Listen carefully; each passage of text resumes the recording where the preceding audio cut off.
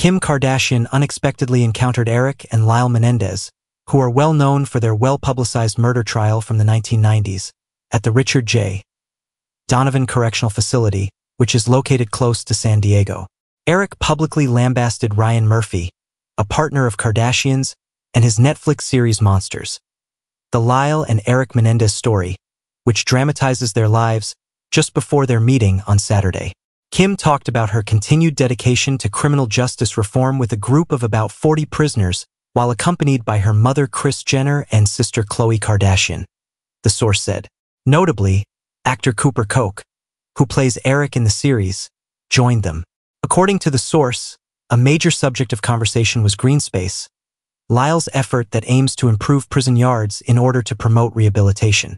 Erik and Lyle, two brothers presently serving life sentences in jail, were found guilty of the savage 1989 murder of their parents at their Beverly Hills home.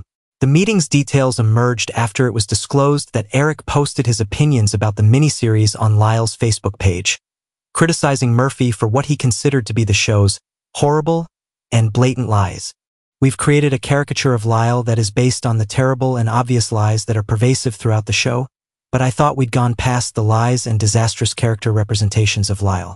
My belief is that they did it intentionally, Erik said at the start of his lengthy piece.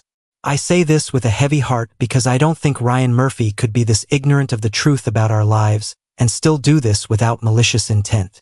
While Nicholas Alexander Chavez plays Lyle in the series, Koch plays Erik. Khloe Sevigny plays their mother Kitty, while Javier Bardem plays their father Jose Menendez.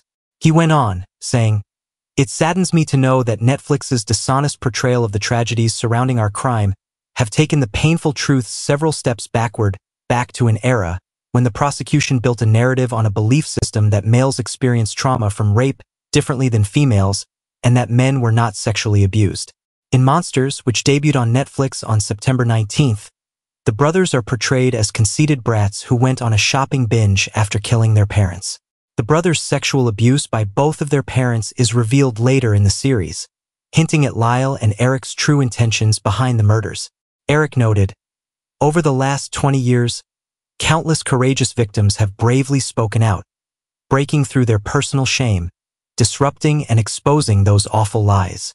Thus, he stated, Murphy now crafts his terrible story with disgusting and heinous character depictions of Lyle and of me as well as depressing slander. After Murphy and Kim first collaborated on American Horror Story Delicate, which debuted on September 20th, 2023, the criticism has been directed at them. Kardashian landed her first significant scripted role in this groundbreaking series as Siobhan Walsh, a character dealing with the bizarre and unsettling difficulties of pregnancy. Kim signed on for Murphy's upcoming project, All's Fair, which is billed as a high-end, glamorous, and sensual adult procedural. After her performance in AHS, the reality personality will play the head of an all-female law office and the best divorce attorney in Los Angeles. Given that Kardashian is actively pursuing a legal career in real life and recently passed the baby bar exam, she is well suited to assume the job of lawyer. She is currently studying for the full bar exam. Kim started actively supporting Alice Johnson's case in 2017, a woman serving a life sentence for a nonviolent drug trafficking conviction, which marked the beginning of her campaign for criminal justice reform.